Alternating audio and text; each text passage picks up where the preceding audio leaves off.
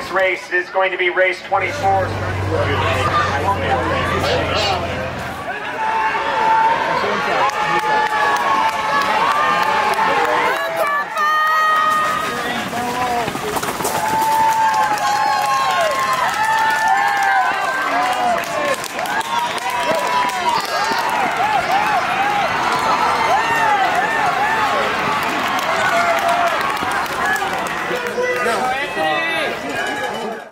All right, Collette, Orange County Championships just won it. How are you feeling first off? I'm feeling pretty good. I'm like happy with my race. Last year you were in the swoops race, this year D2, so you obviously know how to run fast. Yeah. Take me through the race, you know, what went into it? I tried to start out a little bit slower than normal because I know usually I start out too fast and then I start to kind of like die out. So I tried to start out a little bit slower so then I can have more energy to finish. And you said you didn't take control, you didn't take the lead until the last like 600-ish meters. Was that your strategy going into it? Let everyone else do the work? What's up there?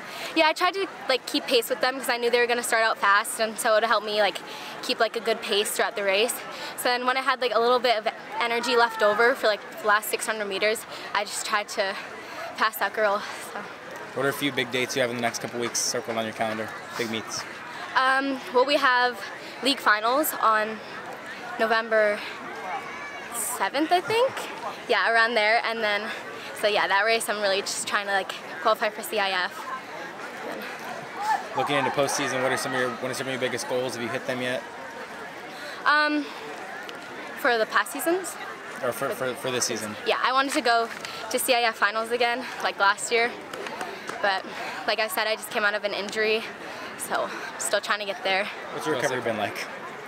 Well, I didn't run a couple meets this season because I was still not ready.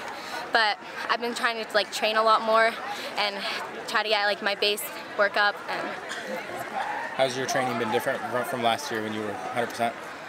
Yeah, it's been a little bit tougher this year. Just like I don't know, I haven't been like at my peak like I was last year. So I'm still trying to get there.